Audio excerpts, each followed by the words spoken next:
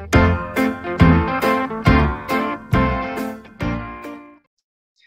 Assalamualaikum warahmatullahi ta'ala wabarakatuh, and welcome back to another episode of our webinar series. I'm Luqman Adam.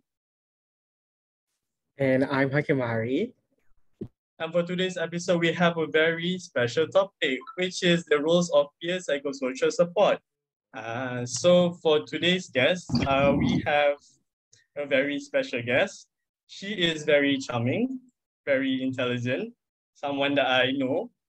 She is also the president of the SISTA Society, and she is the one and only Sister Wafa Waleed. So, Thank you, Nuqman. You speak so highly of me, and I'm shy now. All right, so hi everyone. Allow me to introduce myself once again. I'm Wafa Waleed, the chairperson of Secretariat of Psychology, and yes, Nuqman pronounced it right, SEXTA in short. Okay. Okay, thank you, Sister Wafa. So this webinar series is about peer psychosocial support. So we actually wanted to interview you for a few questions regarding the psychosocial program, since you are the head of the psychology students in IUM. So can we already start you with the first question? Shoot it. Okay. So, okay, since you have been involved for quite some time with the peer psychosocial support as the person in charge, because you know you are the head of the psychology department. So can you tell Psychology Society? So can you tell us more about this initiative and its goal? Like, when was it established? What was it purpose of the establishment? And is there anything that students should know? Because I believe there's like still a number of students who is still quite new to the peer psychosocial support. So, all right. Sister Wafa? Okay, so thank you, Nuqman, for the question. All right. Actually, I only started to become the person in charge for peer psychosocial support was actually last semester. So before this, it was Sister Aiman, who was the previous vice chairperson of Secretary of Psychology. All right. So ever since last semester, which is the current semester actually, I started to become the program manager and will be passing down to another program manager for the upcoming semester. All right. So let me briefly tell you what is peer psychosocial support actually. So peer psychosocial support has been going on for about 4 semesters now, and inshallah we'll be continuing our initiative. It is an initiative by the Secretariat of Psychology and in collaboration with our kuliah, Ahaskia KHS, PSU, and also Impact. So let's start with the brief introduction of what peer psychosocial support is about. So basically, it is about a volunteer run program which aims to create a supportive environment for promoting the mental health needs and well-being of students in Ahaskia KHS. So what we do is that we provide a safe space for students to come to us and talk about their concerns and etc.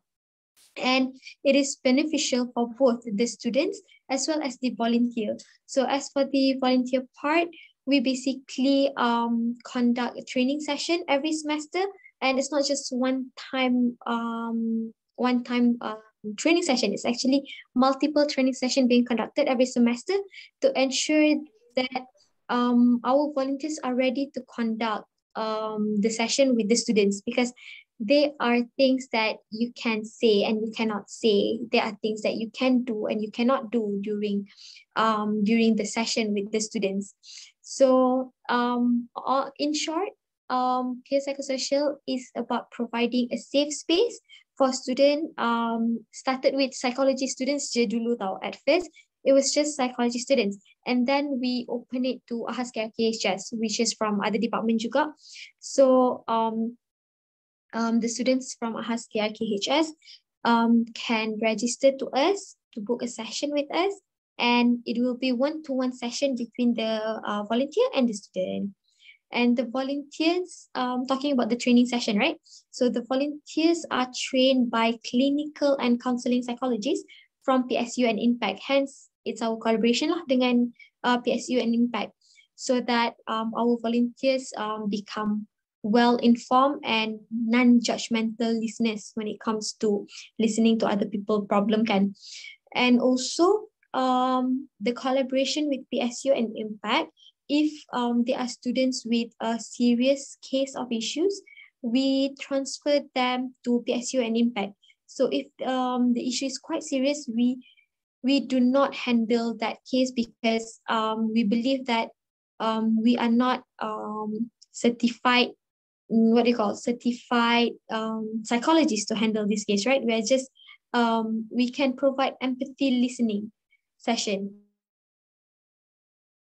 So if their concern and issues relate to a serious type of mental issue macam suicidal thoughts, lead to eating disorder, things like that, we transfer them to PSU and Impact, hence our collaboration with them lah. Okay, and then started with last semester, which is the current semester lah. We did some improvement. We started on providing educational content juga on how to take care of our mental health. So hence, we have 3 vision and mission, which is one, of course, to spread mental health awareness and try to break the stigmas of mental health.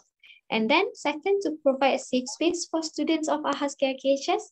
And then the third is to prepare psychology students in attending and listening skills. So that is the brief introduction of what peer psychosocial support is about. I see. Well, that's a very, very lengthy answer. Okay, so as a UI student, I only just know that the people who are there were trained to have special classes before they are, what do you call it? Before they are initiated. Before they conduct the session, yeah. Before they conduct the session. I see. Okay, I actually went to one of those peer psychosocial support because it's a favor to a friend. So how was it? It was okay. I actually enjoyed my session. I think, but I forgot her name already. But it was a good session to have someone to talk to. Brother Hakim? Okay, so we have heard about a little bit brief about the peer psychosocial support is. So I believe that when we talk about the psychosocial, it is involved the individual's thought and behavior itself. So when you say that it has been conducted for 4th semester, I believe that during it has been initiated, it must have, like we say, the struggle behind it. So can you a little bit share with us today about what we say that the story behind of the peer psychosocial support staff, and also maybe you can share your view about the student mental health. It is something, that topic that we should highlight at the tertiary education level itself? So the floor is yours. All right. Thank you, Hakim, for your question.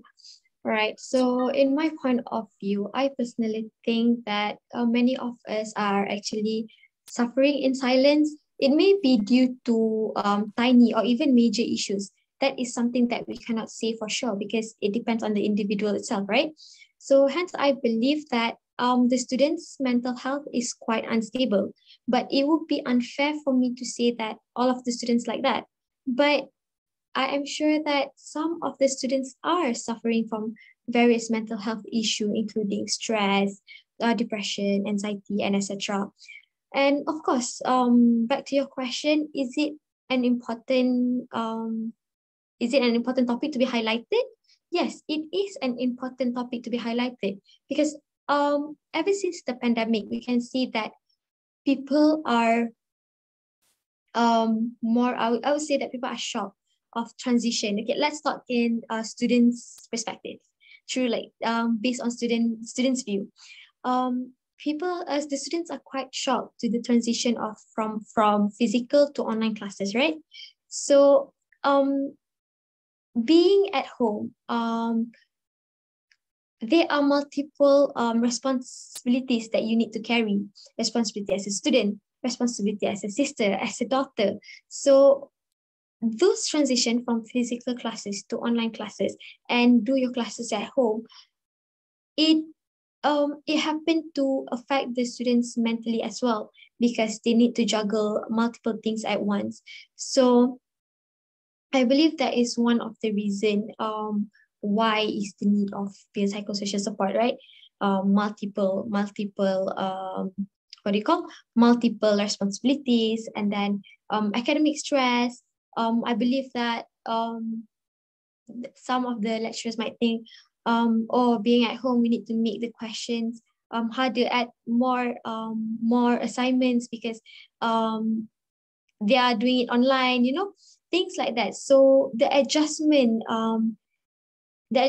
of online classes may be hard, even though it has been about 2 years now. It is still actually hard. And now when we are starting to become well adjusted with online, and now we are transferring back to going back to physical classes. So again, we're changing again. So that causes instability amongst the student, I believe. So due to various reasons, I believe that not many students feel comfortable to talk about this matter due to being scared of judgment by the people and being claimed unhealthy or unfit sometimes. But when some people start to discussing about mental health more openly, eventually the students will start talk about it as well, to start open up as well. So if you ask me, why I would why do we need peer psychosocial support, right? Because we know our friends. When we want to talk to someone, they will include elements because they know us, because they will try to provide us with solution. But when you're talking to someone that you don't know, the conversation ends there, and they will only listen to you and not try to provide with solutions to your problem. So that would be my point of view on it.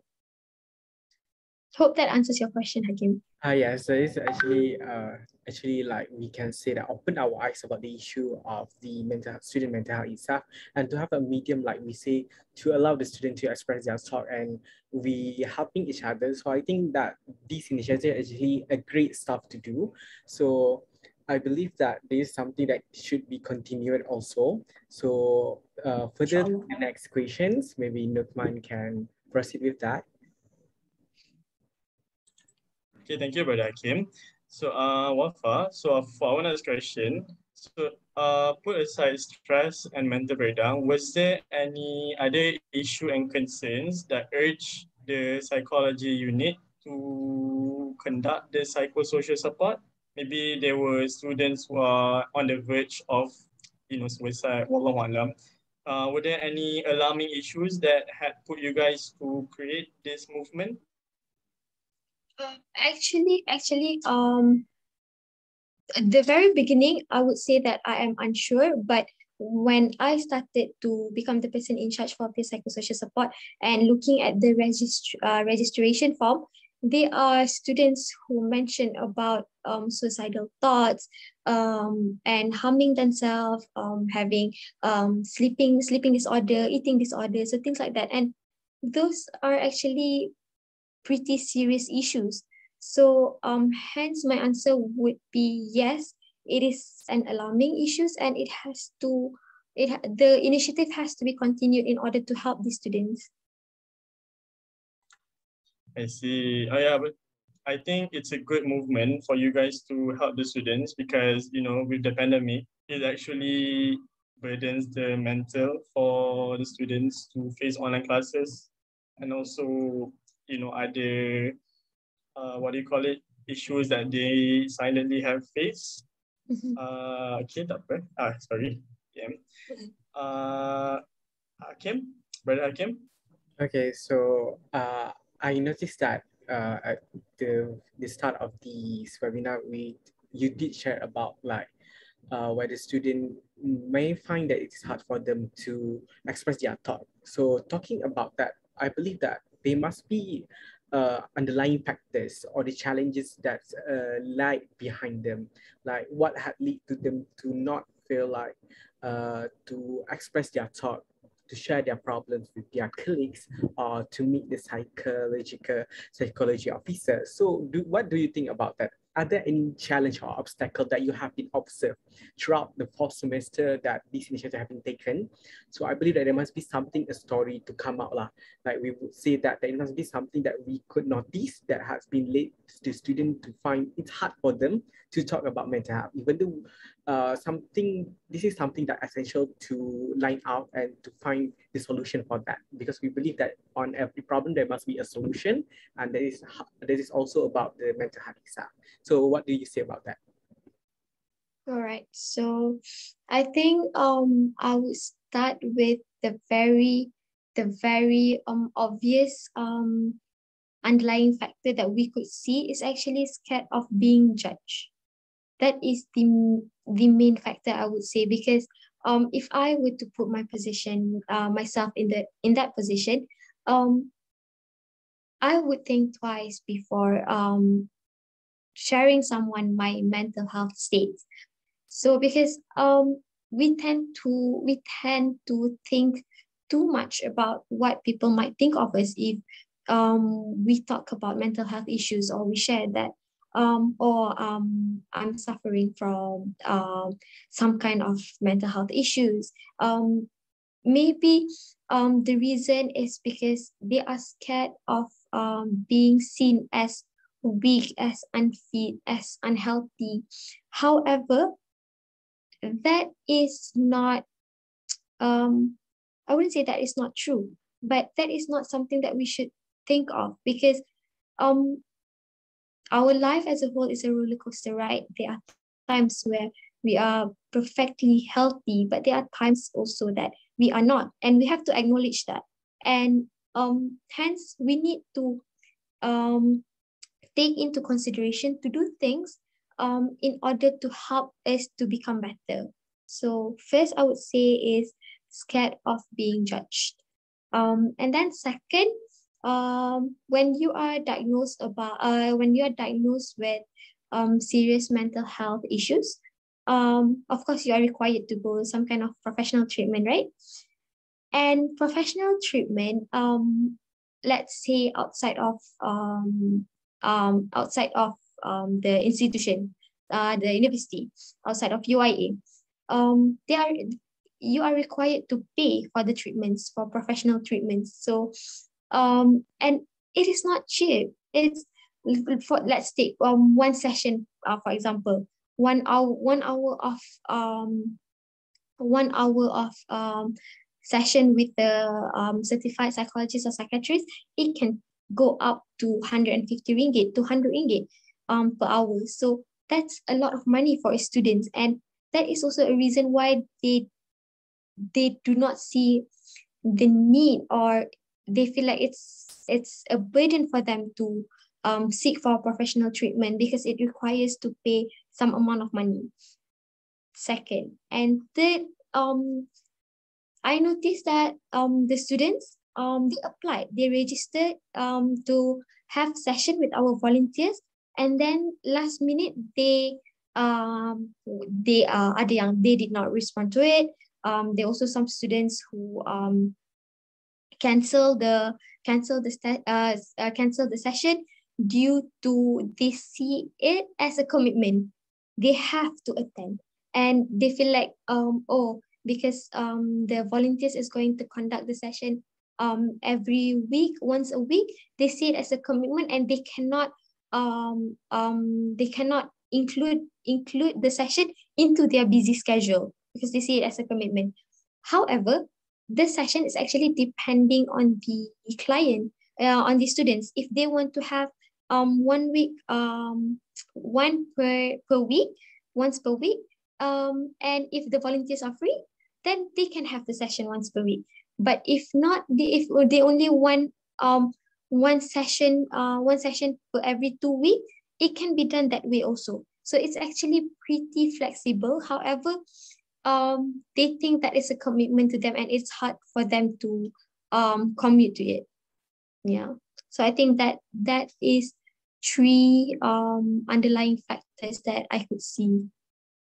All right, so we have been clear about the three underlying factors that have been shared by Sister Wafa. So I believe that the first factor is something that we couldn't run from it, from being judged from the people when we said about we having a bad mental health. So people will tend to be talk about, are we really having that? So to proceed to have what we say a consultation with the respective publics and also respective organization, I believe that is something that are costly too. So there are things that I believe that has been taken over by conducting an initiative like what peer psychosocial support have been done. It is something like we can say has wrapped up the factors which is the costly, as well as it is tend to open for discussion that are not being judged freely. What we can say, people are free to express their thought as well. So we actually will go to the last question that might be come from Brother Nuqman.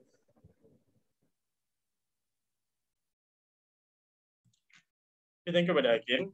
So, Wafa, okay, so far, what action or plan has Malaysia or the Minister of Education has put for the mental health, especially among students?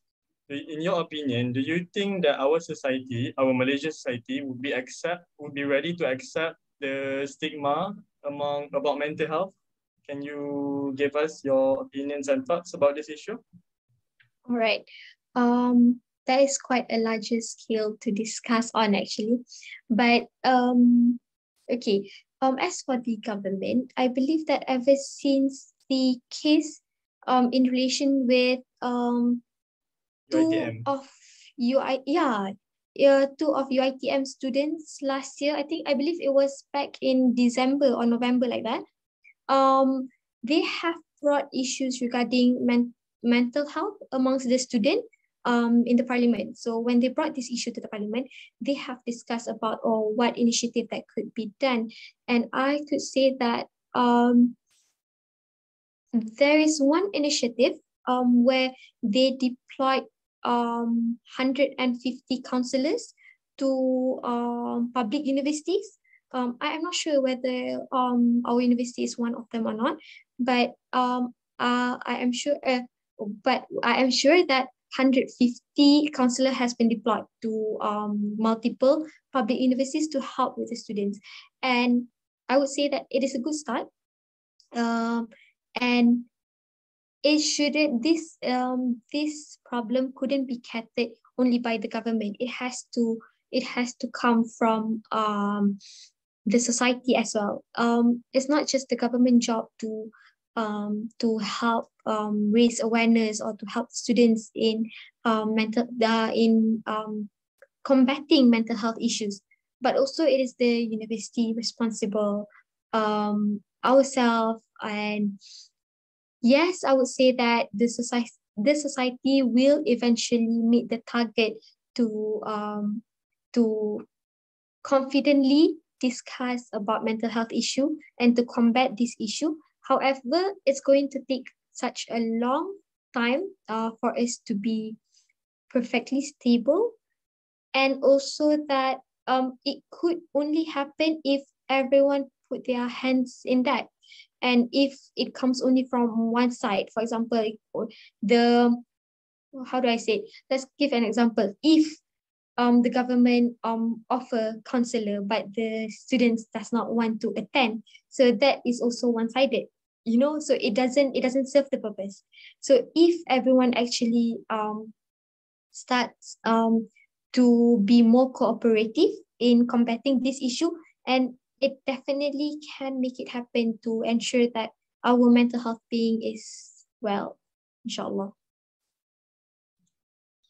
Thank you, Sister Wafa, for your answer. Yeah, I really do hope that the stigma towards mental health, depression, anxiety would come to an end in Malaysia, because for our people, talking about that thing is still a taboo. Maybe some people would associate such mental health issues with religious, religious belief. Maybe they are not being religious enough. So that thing is actually wrong, because mental health is mental health. You need to treat it professionally, not just religious. On the other hand, is good, but you also need to seek other professional help to help you better with your own, demon inside your mind. Yeah, we have to consider all perspective, and try to work things around and not ignore one of the other. Yes, exactly. Brother Hakim? All right, so we have covered all the questions, but now, if any of you, the viewers now, have any question to Sister Wafa about regarding this peer psychosocial support or about the student mental health well-being, you may throw up and write up your questions at the chat box, and we will write up. So, is anyone have any question? You can maybe any of the viewers want to know how to apply for the psychosocial support. If there is any slots or openings for this, towards the end of this semester. It's a very good experience. All right. Before someone asks, let me share. We're actually close at the moment because we want our volunteers to focus on the exam, and so is the students. But towards the beginning of the semester, later on, once the semester has started, once we have conducted our training session once again for the new semester, then we will of course share to the public that we are back opening for session. Oh, I see. So yeah, makes sense because everyone is busy towards the end of the semester. So, but inshallah, by the next semester, the physical one, inshallah, the psychosocial support will be ongoing. Yes, later next semester. All right, understood. Inshallah. Brother Hakim, do you have any more thoughts and opinions regarding the topic? We have one question actually, basically from Harmi Taazim. So you stated that Sister Wafa, can you share some tips on listening skill that might be useful for us as a normal student? As I actually agree with that, because we know that listening and using your ears specifically an essential principle where we listen to the people. It is one of the way we allow people to express anything that they have anything in mind. So by listening precisely, I believe that it is essential and crucial as us, like we say, open up a medium for them to share their talk. So what do you say about that? All right, thank you, Brother Harith, for the question. Okay, when you're lending your ears to someone, right?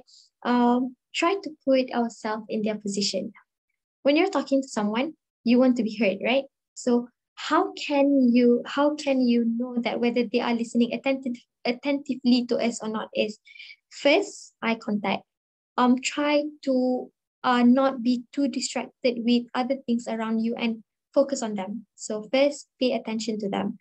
And then second is do not try to provide solution when they are sharing with you, because some students, or for as normal students, let's put as we're talking to our friends, right? They actually just want us to listen. So perhaps what you could do is you repeat back and summarize what they are feeling and acknowledge their feeling, and try not to provide them with solution. Or I think you should do this, that. No, we don't do that. We shouldn't try to provide them with solution, but acknowledge their feelings and ensure that their feelings is valid. Eye contact. And then pay attention and acknowledge their feelings, and also your body language. Your body language says a lot as well, because for example, we're talking to someone and then we do the finger thingy like that, right? It says that they think that we took so much time. So that is also body language is also something that we need to work on when listening to others. What else? Try not to check your phone when you're listening to someone, because that shows that you're not interested in what they say, and it might tell them that their feelings is not valid. They could, and when someone feels like they are not listened to, they will scared to open up the next time, and not just to you, to others as well. It will be like, oh, the last time I talked to Wafa, she didn't even pay attention. She didn't even look at me. why should I talk to others? Because others might think that, oh, I'm not making any sense. This is just a small matter, things like that. So when listening to others, we really need to pay attention to them, control our eye contact, our body language, and acknowledge their feeling as much as we can. All right. I hope that answers your question, Brother Hari.